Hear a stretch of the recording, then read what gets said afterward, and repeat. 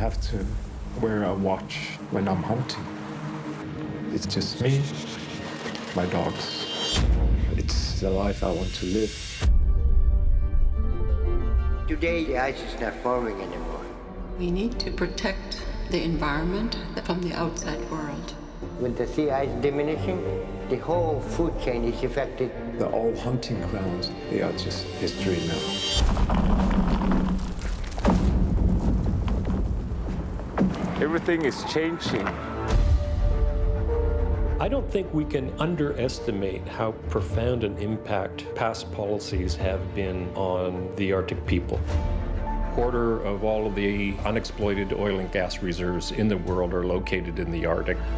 We're going to lose some species, there's no question about it. Without animals, we cannot survive.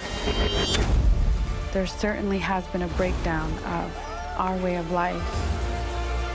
Our language and our culture is so connected to our land, our water, and our ice.